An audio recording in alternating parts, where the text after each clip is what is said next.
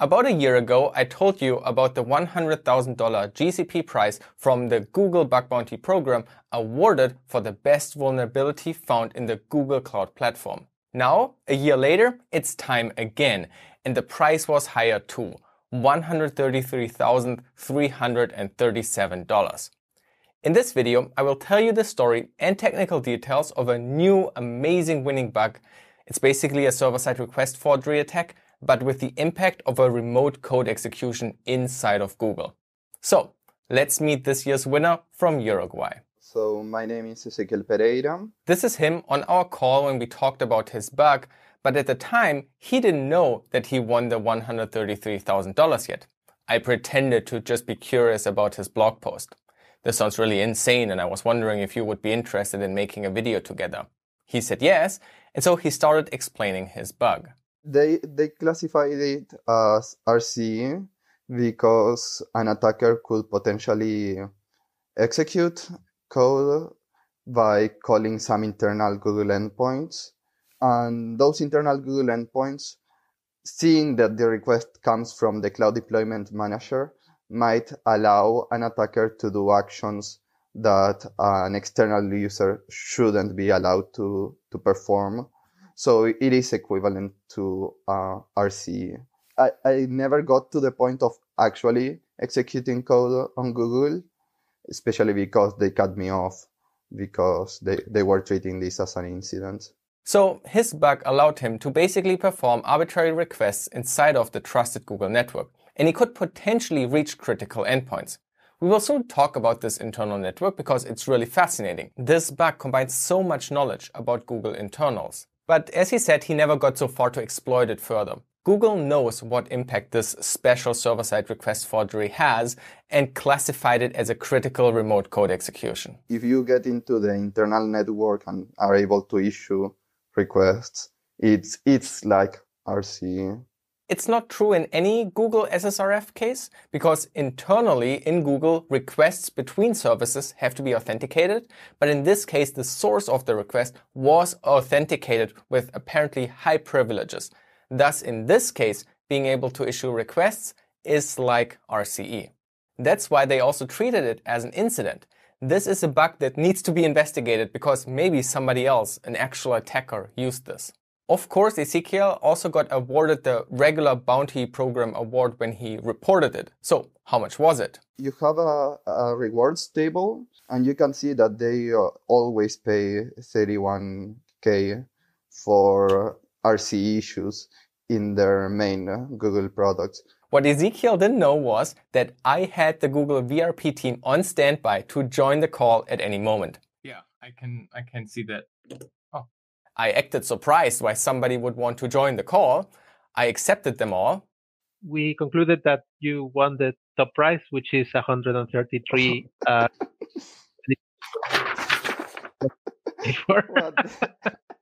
So yeah, we wanted to surprise you in person. Okay. Woohoo! Thank you very much. Congratulations. Yeah, I didn't really expect to win. I thought maybe the Firebase bug that sent tons of notifications would win. So I guess Ezequiel needs to update his blog post with the facts. It's not just $31,000, it's a total of $164,674. Damn. But now you're ready to hear the story about this bug.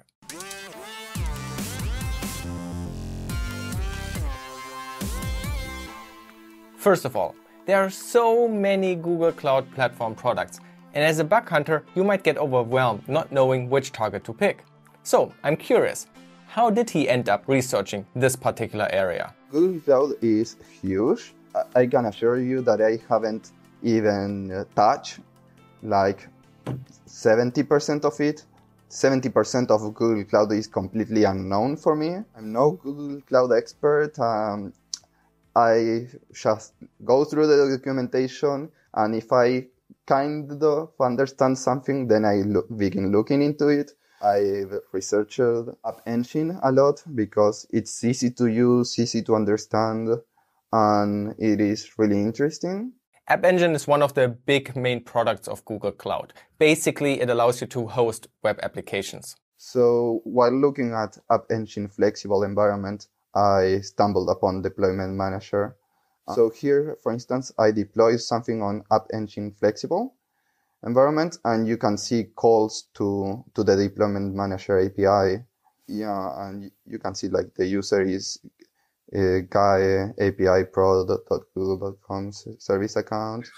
Well, I decided to look into it because if it was being used by App Engine, it would probably be used by other GCP products. And when something is used internally at Google, even if it is a public product by like Deployment Manager, they sometimes hide internal settings, internal stuff that if they are not well protected, they could be exploited by an attacker. And that's what happened here. So the Google Cloud Deployment Manager is one of those many products that he didn't know, but then saw in the logs that App Engine uses it internally to manage the servers. And I think it's very clever how he thinks about Google products that they also use internally. For instance, I think every or almost every with google.com website is really an App Engine application. And sometimes you can see that the website is integrated with the other Google services. So you begin to wonder if it is running on App Engine, how is it connected to internal Google stuff? Or for instance, they use GCE, Compute Engine, a lot too. So yeah, and while using them, sometimes they need to do internal stuff. So sometimes they build into the public tool internal stuff that they just hide somehow from the public because they are only meant for internal users. If you pay attention, sometimes the documentation also references internal stuff and you say, what does this mean in the documentation? And it doesn't make sense because, well, it is intended only for Googlers. I think this is a very valuable tip for aspiring Google bug hunters and probably the most important takeaway of this video. Approaching the target with the mindset that if a product is also used internally by Google, maybe there are undocumented internal features exposed that could be exploited. And he saw that the deployment manager was used by App Engine, so he decided to hunt for bugs there. So I knew nothing about deployment manager. I didn't understand what it was for. Even right now, I'm not pretty sure why it exists or how is it useful for a developer. But yeah, I had to read the deployment manager documentation like 4 or 5 times until I kind of got the idea of what it was for. Let me try to give you a brief summary of what the deployment manager is. It all starts with a configuration or template describing some resource. Here, for example, a compute instance, so a basic server, being deployed in a US data center. It also has a hard drive attached with a Debian image on it, and it also has an external network interface with external NAT. So this is a whole machine description. Now you can take that and send this to the deployment manager and it will then set up this server for you. So you can kind of imagine this like a Docker Compose file or maybe a Kubernetes deployment object. This is just a Google Cloud Deployment Manager config. Now let's think about App Engine, which is used to host web applications. When you deploy an app, it seems like that App Engine uses the deployment manager to describe the server where the app will be running. I began playing like creating my own templates and creating resources and looking how it worked, looking at the different features. For instance, you know there are 2 public versions of Deployment Manager. You have the V2 version and the V2 beta version. So I looked at the differences between those 2 versions. And one of those differences are type providers. It's a very confusing name, but it's important to understand. So, in a deployment manager config file, you have a type field, and that describes what kind of resource or server you want.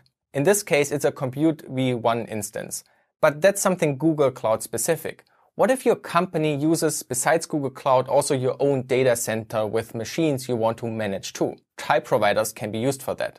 A type provider exposes all of the resources of a third-party API to a deployment manager that you can use in your configurations. These types must be directly served by a RESTful API that supports create, read, update, and delete. CRUD. So as long as you can provide a simple HTTP REST API for your data center that implements create a server or delete a server, then you can define a type provider describing your API, and then you can use deployment manager referencing your own type to talk to the data center's API. This way you can manage all your cloud resources in one place. Anyway, here is an example API request to create your own type provider with the v2 beta version. And most important is here the descriptor URL.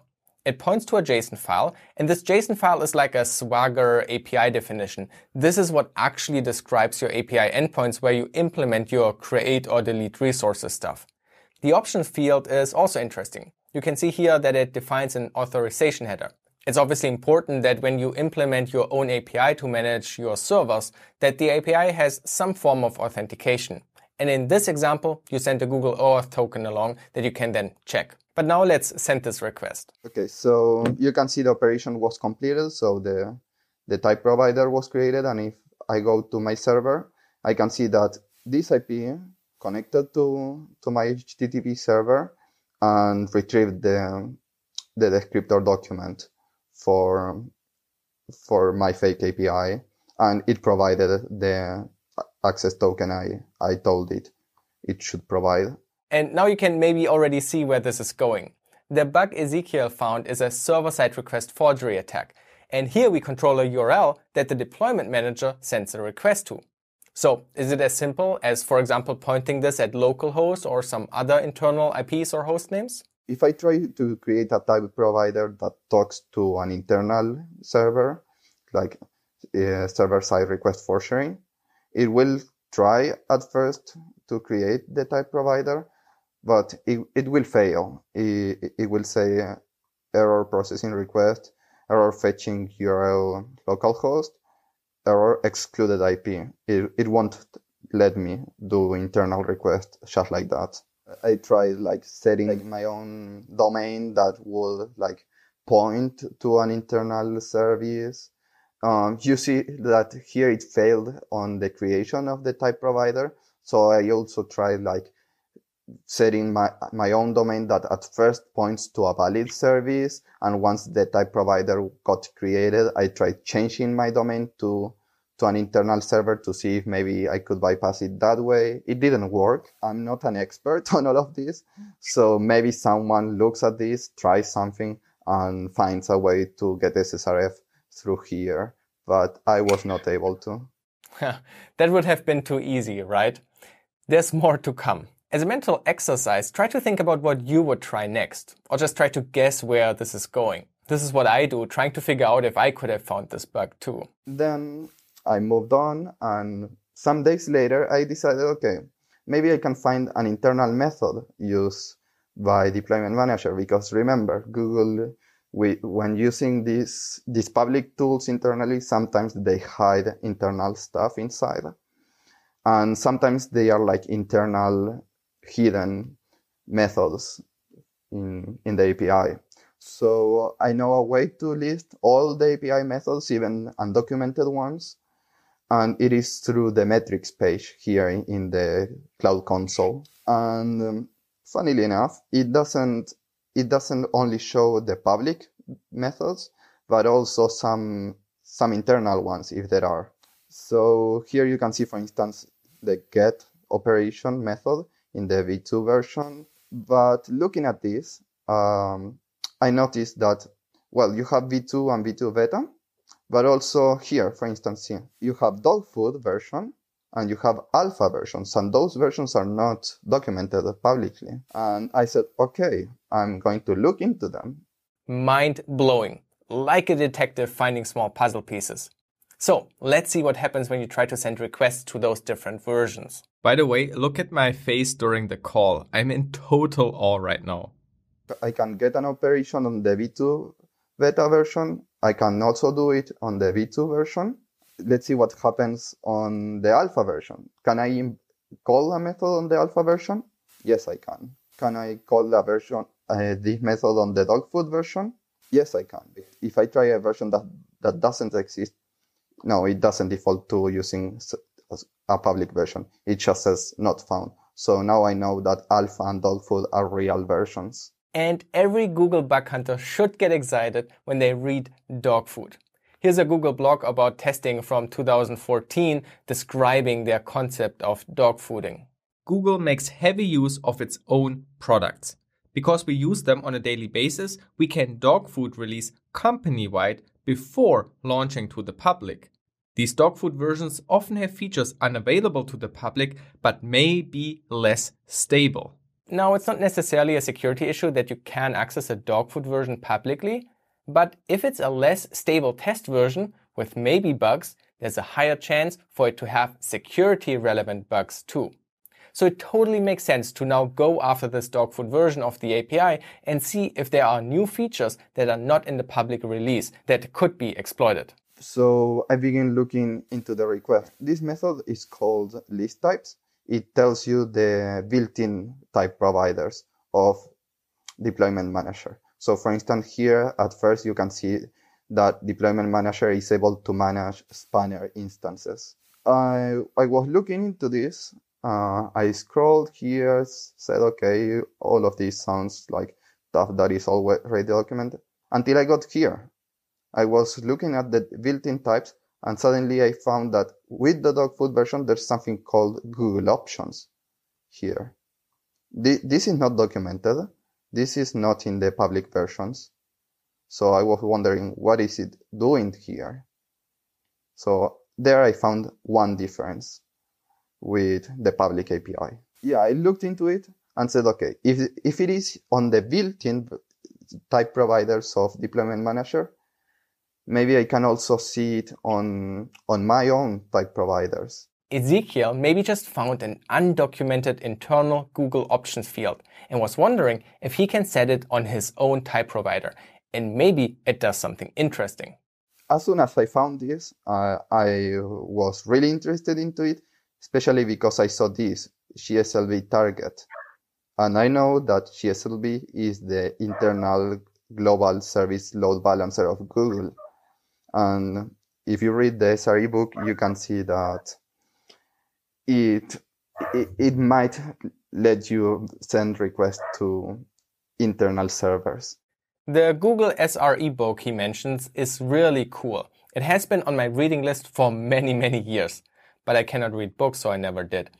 Even though I haven't read it, I know it's amazing because, as Ezequiel just said, you can learn about some cool internal Google stuff. And in this case, the Global Service Load Balancer, GSLB, is important. In the chapter about the production environment at Google, you can read: Our Global Software Load Balancer, GSLB, performs load balancing on 3 levels: front-end services and internal remote procedure calls. The front end handles our typical DNS queries for domains like google.com, but internally, Google uses their own system.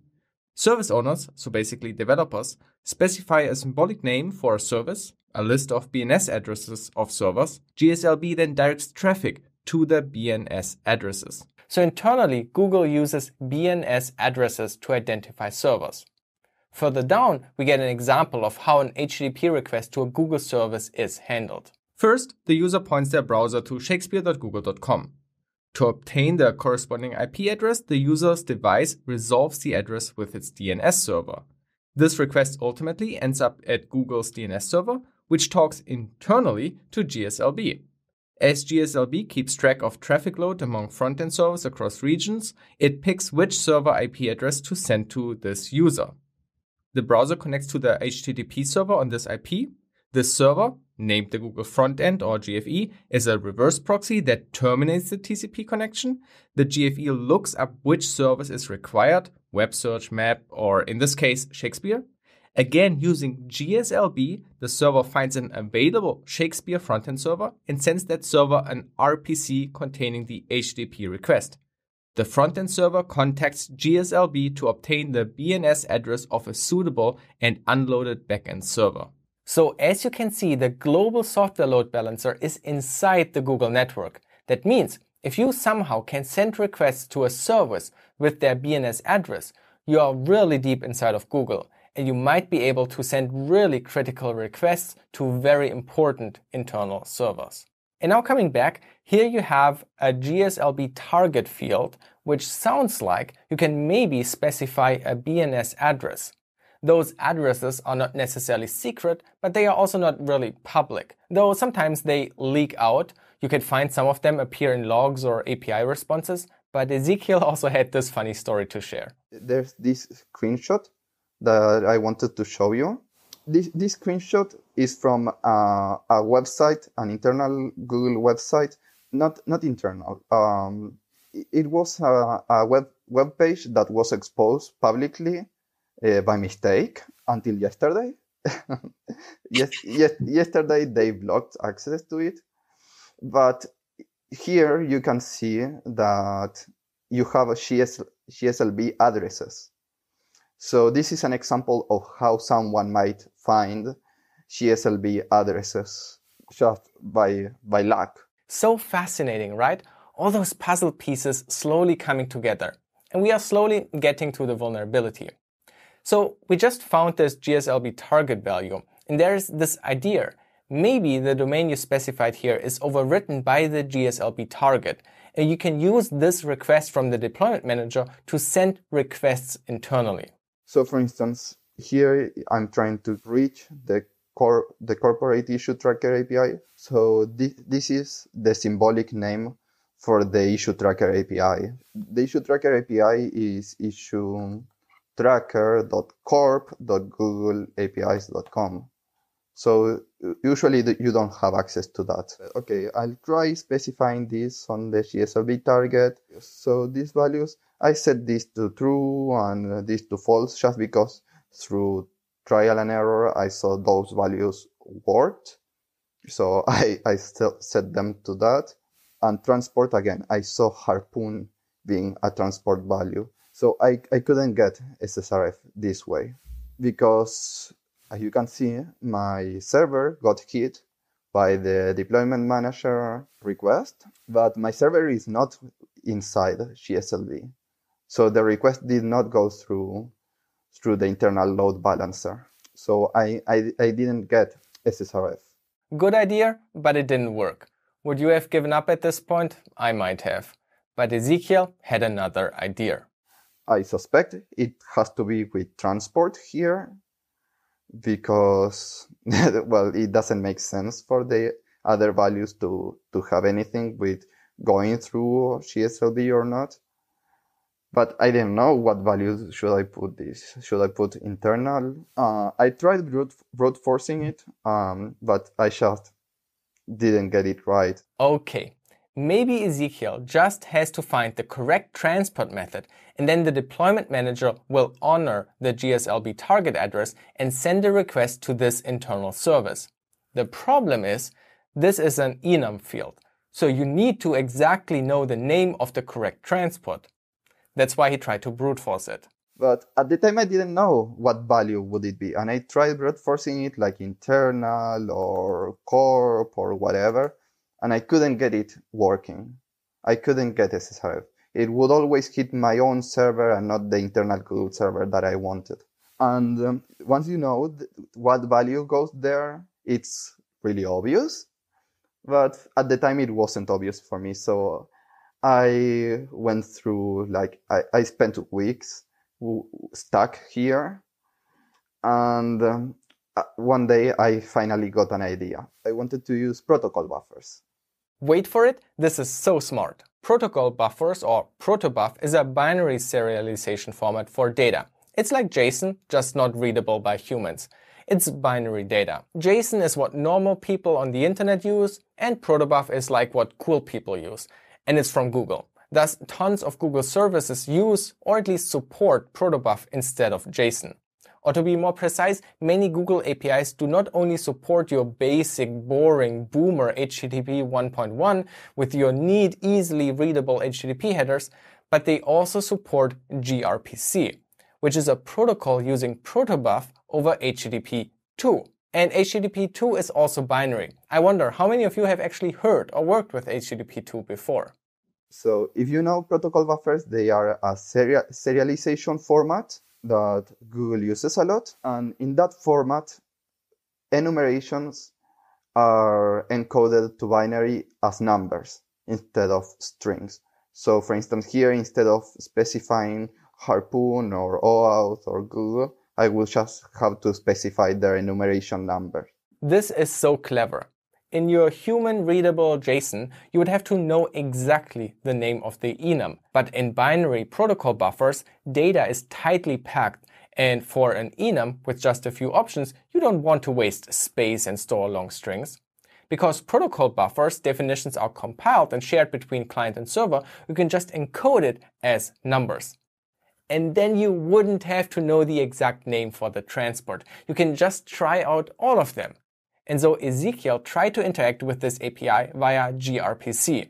Or actually, he tried to use a trick to more easily work with it. Google sometimes supports protobuf over HTTP 1 instead of HTTP 2. One way of looking at that is, like, for instance, specifying alt parameter here, saying I want proto, but it says proto over HTTP is not allowed for this service, in this case, deployment manager. So here Google disallows this proto fallback. So I cannot use protocol buffers on deployment manager. Or that's what I thought at first. Another thing Google has is that their staging environments are very often accessible. So I said, okay, if I cannot use proto over HTTP on the production environment of deployment manager, can I somehow maybe access their staging environment? Through experience, again, I know that in some APIs, to access the staging environment, you just need to prepend staging in the version name. Just like that. Okay, I did this. I called the staging environment and it worked. I invoked a method on the staging environment. It says my type provider does not exist because, of course, it exists on production, not on staging. So let's create it on staging. Oh my gosh, he found another hidden version. So here, look. In the staging environment of deployment manager, I am able to use proto over HTTP. And, well, this is binary. I don't understand. There's another way to get a protocol buffer response, which is through the content type. Content type, application, X protobuf. And again, the same.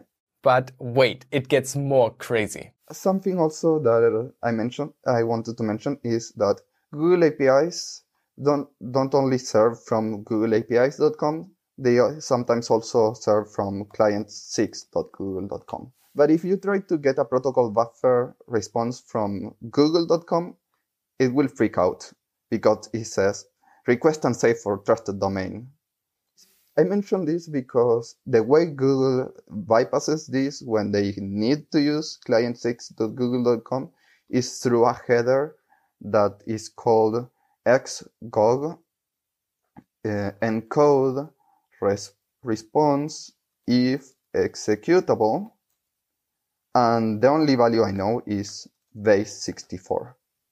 So I run this and I have the response in protocol buffers encoded in base 64. If you don't have like the protocol buffer definition of a protocol buffer message, luckily the protocol buffers compiler tool, Protoc, has an option to decode the raw message and it will just give you the field number. And here I have the protocol buffer message decoded.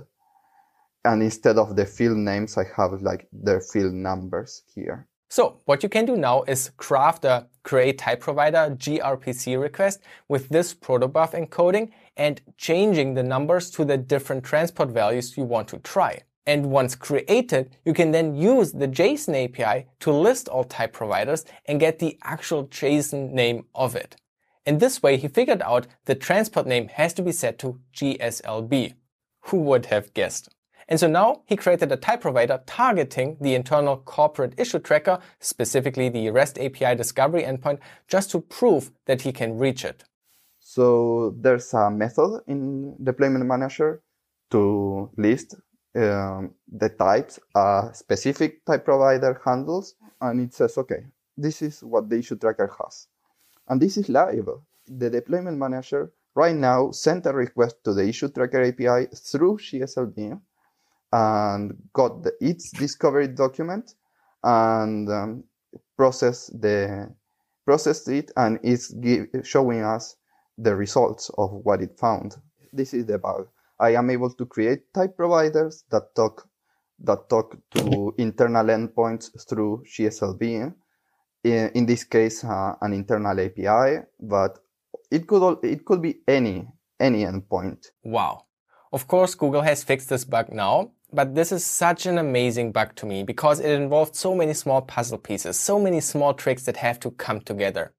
I learned a lot about Google internals from this, and hopefully it can help future bug hunters too. Ezequiel, congratulations again for winning. You really deserved it. But of course, there were more cool submissions for the GCP prize. So go head over to the blog about this year's winners and learn more about the other amazing bug hunters and their findings.